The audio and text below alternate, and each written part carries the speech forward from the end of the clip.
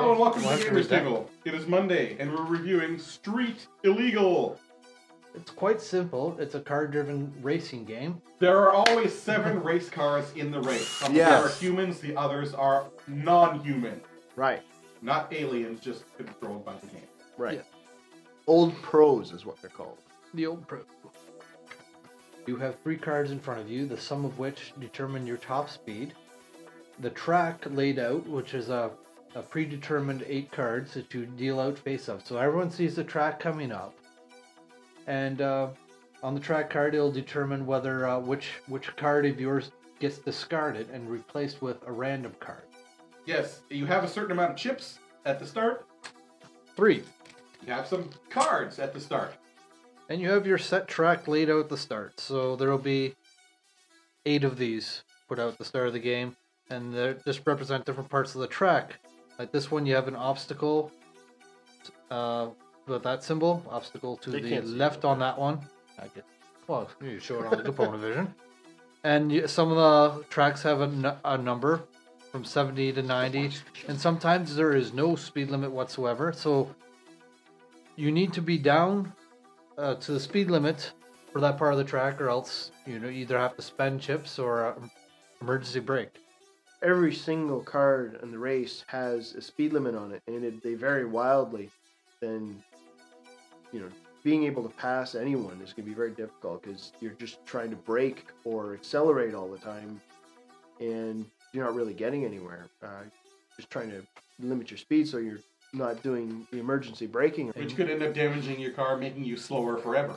Yes. Right. The reference cards for every player are really nice. It lays out the entire thing. There's a little bit of ambiguity in the rules, a little unclear, but after we got it figured out, it was very streamlined. It went by fairly quickly.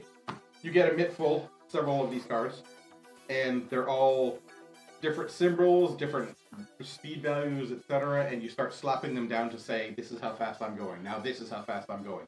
I'm going 210 miles an hour. Uh-oh, there's a turn to the left. I need to slow down to 70. I exchanged that card. Okay, I slowed down by 20. Great! Now I got a 60. It's like, Yeah, now I got to slam on You the went from a brakes. 40 to a 60. Yeah.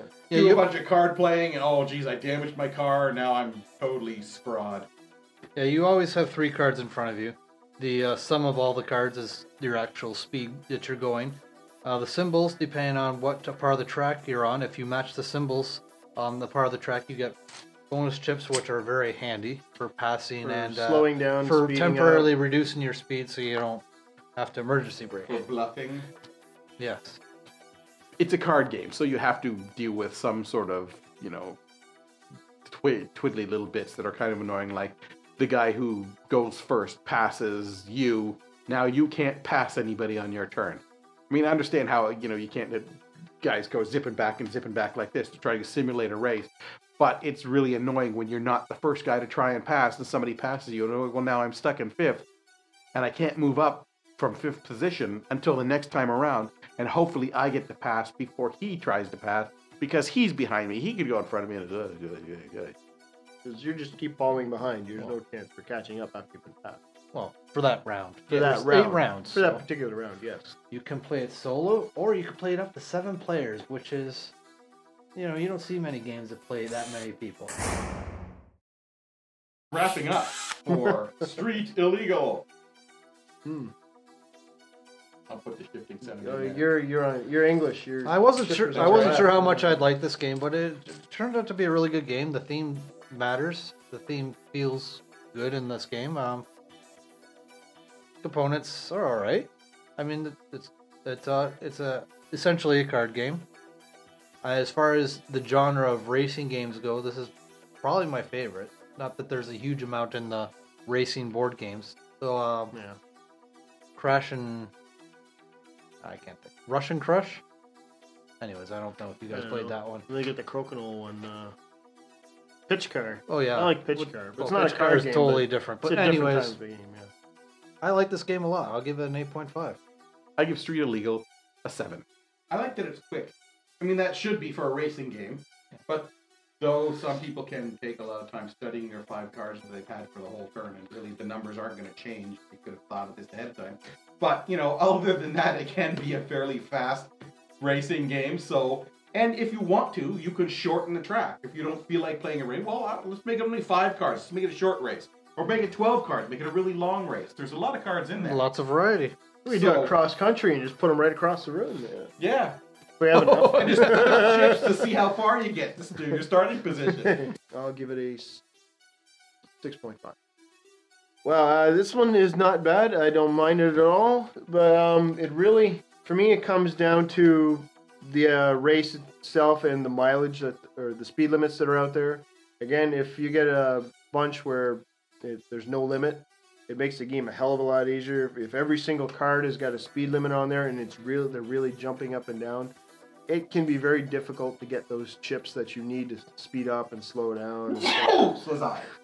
Now keep in mind, this So- is street illegal. Yeah. The speed limit is not like Subjective. a posted speed limit. It's just that's the speed you need to be at and the maximum in order to Not die. not die. Yeah, Yes. exactly. But you don't want to die. You want to win the race. And winning the race, you really need those chips. And they can be very difficult if you've got speed limits on every card. I don't mind it. I think it's a kind of a fun game. Not particularly into the racing games, although I do generally like racing. If you get a number of cards that have unlimited speed, it makes the game a little bit more fun. Easier chances for passing. You're not using up your chips every turn. And that's it for this episode of The Gamers Table. Tune in next week for another game review of another game, because that's what we do. Is that it?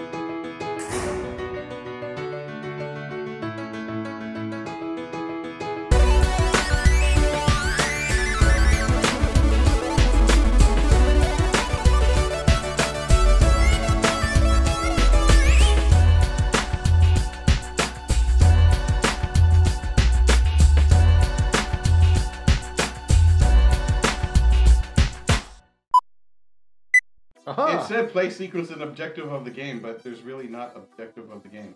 To Okay, win the race. race your cars, win. Yeah, Yada yada. right. Try to get in first. This game is played with 7 racers.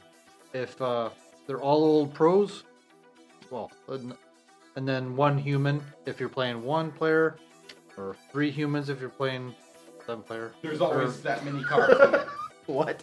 Never mind. You could be There's playing always 7 players. 7 Wait, cards. There in the are game. NPC racers Yes. and people racers. People See, placers. it's like- Okay. Anyway, people racers, people That's it, placers, cut, and cut. people racers.